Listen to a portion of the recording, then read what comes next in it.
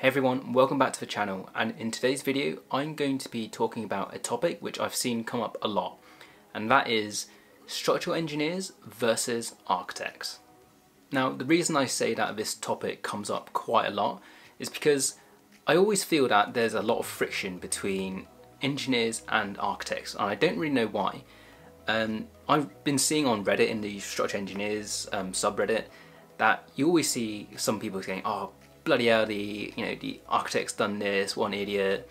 Or, even around the office you hear that, oh, stupid architect has done this, why has he done that? The architect doesn't know anything, God, I hate working with this architect. Or something along those lines. Things where it doesn't sound great. Now, I want to kind of explore why this happens and why it's a bad thing to have this kind of friction between, essentially, it's your teammate. In a project, you'll be working with architects, mechanical, electrical engineers, landscape architects, QSs, all sorts of people. And essentially you are a team in this, working together. You can be working for different companies, but you are the design team. And what kind of team can perform well if no one gets along, or if there's a lot of friction between your team members? Take the analogy of, a football team. A good football team will have all the players working well together, understanding each other's strengths and weaknesses. So that translates exactly to a project, or a design team in the construction industry. Everyone has their strengths and weaknesses. I obviously know my structural engineering, but there's not a lot of the architectural stuff which I know. I know bits of it, but I'm obviously going to be reliant heavily on the architect to sort of take that lead on, because obviously that's his job. Likewise for mechanical and electrical services, they're the experts, they're the consultants for that. So as a team, we are relying on them to do their job and feed into our work as well, because there's a lot of things like mechanical services which will need to go through structural elements. So to be honest, in my opinion, if you've got friction between your teammates, there's something going terribly, terribly wrong.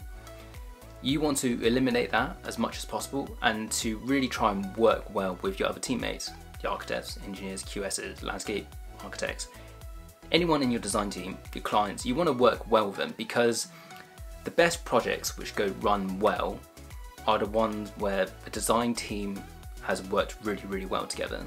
That's in my experience, and I can say with 99% of certainty that most projects which run well have that kind of bond within their design team, even if you work for different companies. The construction industry is a really small world, and if you're working on a project today, a year down the line you might be working with the same architect, same electrical, same mechanical engineer 1 year down the line.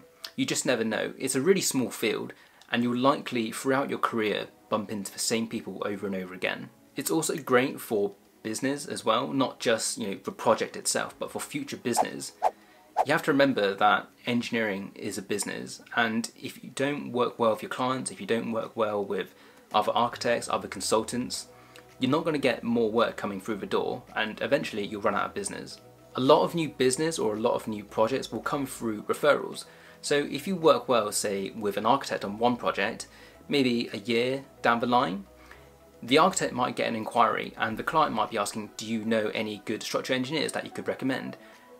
If that architect has worked really well with you, they might say, hey, I know this guy from X company, let's try them, see if they're busy, see what kind of fee they're going to give, see if they're interested. And that's another really good way to get through the door. If you don't work well with people, or say you don't work well with that architect, they're never going to recommend you, and you're never going to get those kind of referrals. So always try to think of the wider picture, the bigger picture. Understand that working on a team is not just specifically for that project, but it's for future projects and future development. You'll find that if you work well in a team with other people, you'll enjoy your work a hell of a lot more. And if you enjoy the work, you're more likely to do a better job. So I'm going to share a quick little story about a project which I did maybe when I was in my kind of second to third year of working as an engineer. And it's basically a school project, and I remember going to my first design team meeting of this project with a senior engineer, and we both went there, and it was at planning stage, and we had the contractor on board already at early stage, which I highly recommend because they can feed in some really useful information. The architect was obviously there, and I think the mechanical and electrical engineers were also there. You know, early stage meeting, getting ideas across. And I remember thinking that this architect who was leading the planning design was a fucking arsehole. Like, he honestly was a massive prick. And we had their scheme, and we basically said, you know, the way that you've laid out your windows on your, your window elevation is really awkward. Basically, the windows were dotted all over the place and they weren't aligned, which basically means that your columns need to be staggered along the elevation, which just means that it's an inefficient structural design. You know, as engineers, we don't really like it, and that's fine. Like, you can have staggered columns, it does affect where you can put your bracing, but we can work around this. And the thing which really, kind of really pissed me off about this architect was, we kind of said, is there any way that you can move some of these windows so that we can make these columns go all the way up so they're not staggered, so that we can put some more bracing in to make sure that the building is stable? And the architect was just really unhelpful. And he was just like, no, basically just straight out just said, no, I'm not changing my windows, you've got to deal with it. And from that point on, I was like, what the hell is wrong with this guy? You know, we should be working as a team, you know, making compromises where possible, because not only is a structure, you know, having a inefficient structure means that there's more cost in the structure, because you're gonna have to put transfer beams in, and it's just not good detailing. So by having this inefficiency, it's costing the project more. But the architect was just, you know, he was just like, I'm happy with my design, you have to deal with me, and you're not gonna compromise, he's not gonna budge. So basically he told us to fuck off and sort it out for ourselves. And so, well, you know, fair enough, if the architect's not gonna change it, then we've got an inefficient structure.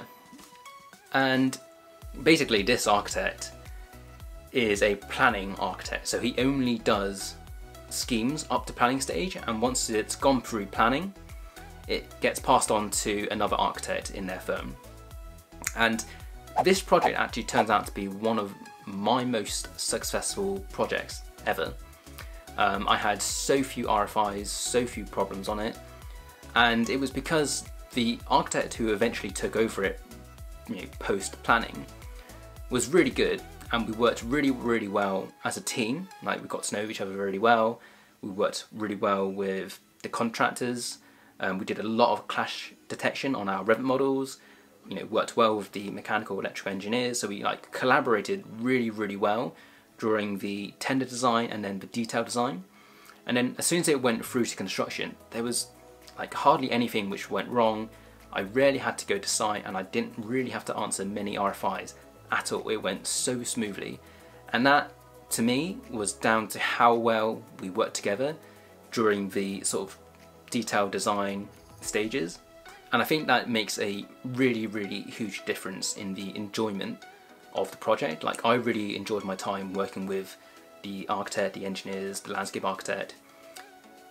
When they ask me a question, I'm more than happy to spend extra time working through the stuff with them.